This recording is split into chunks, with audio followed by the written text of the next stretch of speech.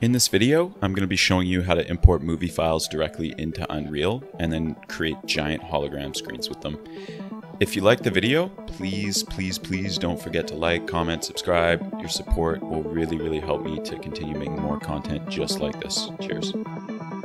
If you navigate to the proper Unreal Projects folder, so go to your Unreal Projects folder, wherever you installed and copied the project files, there's this thing called Hologram Materials V1. Open that up, and inside of here, go into the content folder, and there should be a folder named Movies.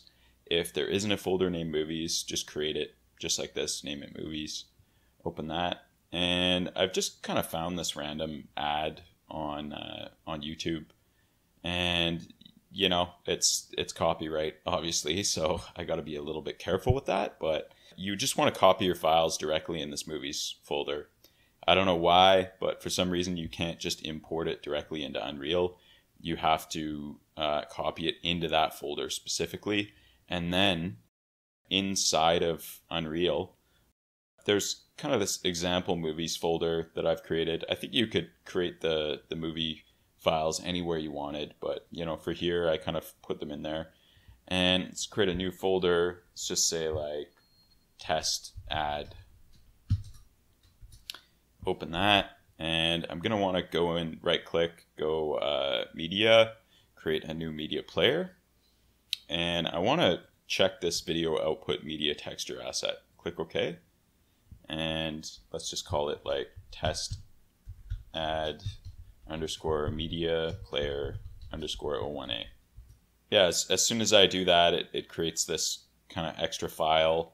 You can go into the media player and choose which file that you'd like to play, kind of thing, right? So, but you know, we haven't actually imported our file. We've just created a media player. So here I'm going to right click again, and I'm going to go media, file media source. So click that, you know, name it once again, test add underscore source underscore O1A.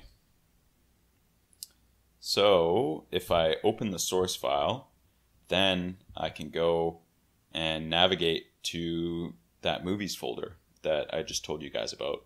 So just go in there and just grab your new video file. And I actually find it's good to select this pre-cache file, which, you know, I'm not going to get into the specifics, not that I even know half of them, but this basically just loads all of the video into memory so that it's not kind of streaming it as you play it. And, you know, I think overall that's kind of better for performance. At least that's what I've been told online. Maybe I'm wrong. We have our file, click save, and let's open our media player. And I'm just going to go test add source. Select that. I'd like to buy the world a home. Yes, we have our video file, and now we're ready to create a blueprint for it. So, yeah, I'm just going to create a new blueprint inside of this folder here. But I think like the best way of doing it is, you know, you could go to Hologram Blueprints and then right click, create a child blueprint class from here. But do you know what? Like, I already kind of have a video, so I'm actually just going to duplicate one of the ones that I already have. So I'm just going to copy that, and then I'm going to go back to my test add folder. And you know, you don't necessarily have to copy it into the test add folder. My other one, I put it in like example holograms, but you know, for the demo, I'm just going to put it here. It's kind of easier. So let's rename it. Let's say like BP underscore test add underscore O1A, you know. And then I'm going to open that. And, you know, before you kind of go crazy with it, the first thing that you need to do is actually create a new material for it. Like, whenever I create new blueprints and stuff like that, like a lot of the time you know, you could kind of start from scratch and, you know, go to, you know, the master instances and, you know, choose which hologram you want to have as your kind of parent master instance. But, you know, I don't think we really need to do that for this. We can actually just duplicate ones that already exist and just copy them over, right? So I'm just going to grab both of these. I'm going to grab hologram 01 video, concept add, copy these, and I'm just going to go back to my folder and paste those. And then I'm just going to rename them. Yeah, for the localized point fade, I usually always just put LPF after it. And, in here, I'm just going to open that up. And first thing I'm going to do, I'm just going to make sure that, it's parented to the right master material. Yeah, so like for the video, you kind of have this like extra, you have your video file, and then in the material, you kind of have this extra opacity mask, which, you can find it here. It's in the light patterns 01 in example textures. You could create your own, just swap that, do basically whatever you want with it, right? But in here, what I actually want to do is scroll down, and I want to find my video file and plug that in there. So if I go back to test add, and then, wait, is it source? Yeah, it's video. Yeah, so if I just plop that in there, you can see it kind of updates with the new video. And now that I've kind of have my material is already set up, now we could actually edit the localized point fade material right here. So you can scroll down, basically do the exact same thing, just swap the texture in there. And yeah, it's a bit complicated. For the video specifically, you kind of have to create your own kind of light beam material. If it's playing video, then the colors inside of the light beam will actually match the colors of the video, right? So yeah, just swap that. And yeah, I think like everything else is like straight up default settings. You don't have to override anything. And so we have our two materials, and I'm going to go back to my blueprint, and I'm just going to swap those materials. So the top one, video material, you can change that to our test add material. And then our light beam material, you can swap that. And then here, media player, you can add your new media player file that you just added.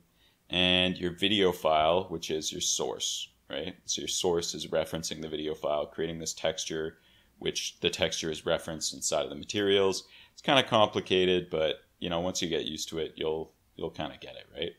And you have a few settings in here. You could turn on audio, turn off audio, change the volume, etc., right? And like basically almost all of the other settings in this hologram mesh section in the blueprint, I would just leave those completely default. Don't even touch them, unless if you wanted to change the scale of the mesh or something, you had a little screen instead of having a big one like this, right?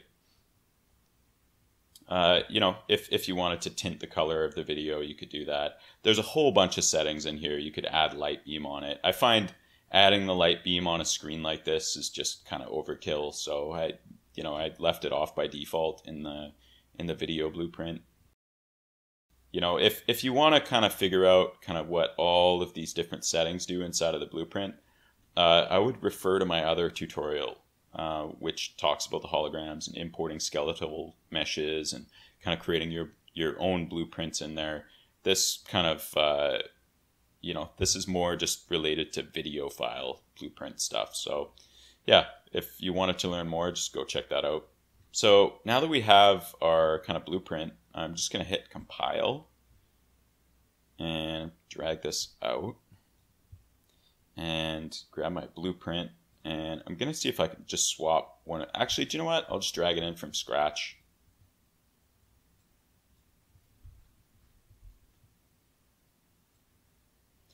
And I'm going to drag it all the way over here, just because, you have all the sound over here, and it's going to be very distracting. So I'm going to kind of keep it out of that space. And I'm just going to go to play and make sure this is on simulate and click play.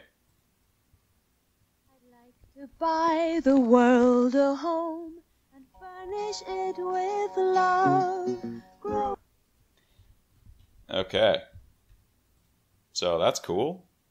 So one thing you're kind of noticing right now is, the blueprints, some of the video files, depending on kind of where they stopped playing, they might be a little bit invisible.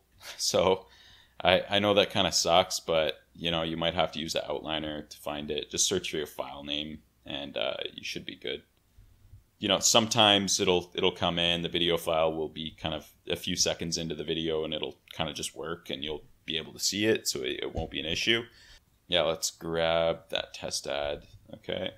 And, you know, just like the other holograms, you can grab the gizmo, you can kind of move it around. Not that that matters if the light beams are turned off. So, like, if I grab my hologram here, I can turn my light beam on. And here, I'm just going to click play so you guys can see what's going on. I'd like to buy the world a home. Oh, whoops. Yeah, so I'm just going to click play so you guys can see what's going on now. I'd like to buy the world a home and... Okay, so yeah, we have our video hologram in the world, right? There's one more thing you can do that's really, really helpful is, you know, depending on, you know, how bright or dark your video file is when you import it, inside of your material for your video, if you just scroll down, there's a few settings to be able to kind of tweak the contrast or add brightness to your video, just because it's additive. So some of the brights might be really bright, or, you know, the darks might be really dark. So if it's really dark, you can add brightness to it. If it doesn't have enough contrast, you can add a bit in there. It's super, super useful for, you know, just grabbing videos from a project you're working on, just bringing it in and kind of tweaking it on the fly in the material instance. So I'm just going to interrupt my own tutorial just to kind of talk about some of the caveats that happen with the video files. So, like, you know, like, I know it's all amazing that, like, you know, you can import videos into Unreal and do a bunch of stuff with them, but, like, you kind of have to be careful about how big your video files are, right? Like, you wouldn't want to import, like, an entire movie in here. Like, I'd probably try to keep it under like 40 megabytes if you can, like keep it under a minute long. Like, think that you're uploading a video to Instagram, right? Like, it's got to be a minute long, it's quick, it's short, to the point, it does this, it does that, right? Yeah, do you know what? Like, sometimes when I was making this, I actually kind of found out that sometimes the video files just like won't play. Yeah, like sometimes you'll load it up and it won't play. You know, it's just kind of frozen at the spot that it is, right? So one kind of way that I found out that you can kind of combat that and make it work is in your level, just go into the blueprints thing here and go open level blueprint. And if you take a look at like kind of what I've done with the hologram gym, is I basically just like opened the level blueprint and basically just created this event begin play. So like if you wanted to do that, you could, you know, just right click and say event begin play. Click it, you know, it'll create this node right here. And then you're going to want to create a variable for your media player. So like it's super easy. You just go over to the variables thing right here, click it, and then say like, I don't know, media player underscore demo ad, you know, whatever the name of your ad is. And then over here in variable type, you just click it and type media player and say like media player object reference. And then like as soon as you add that, just hit the compile. And then as soon as you do that, this thing pops up right here. And what you're going to want to do is go and find your video file in the content browser. So if I go like here, if I've added you know, a new video in here, I can just find your video player and then like open this, toss it in there. And then here I'm just going to maximize that. So you could drag that into your event graph and then just grab the right circle right here, drag out, and then let go of the mouse, and this whole kind of interface will pop up. So just type play and then go and find play. And then just make sure that you connect this, right? So like this is just a demo, right? So like I'm basically playing the same ad twice through the level blueprint, right? But like if you were to add a new hologram, that's exactly what you would do. You would just create a new variable, input your media player in here, drag that variable into the world, type say get, drag out from the right click, type play, click play, creates a media play event, attach it, click compile, and then go and play your hologram, and it should work. Thanks a lot for watching, and if you liked the video, please don't forget to like, subscribe, comment, and hit that notification bell. Cheers.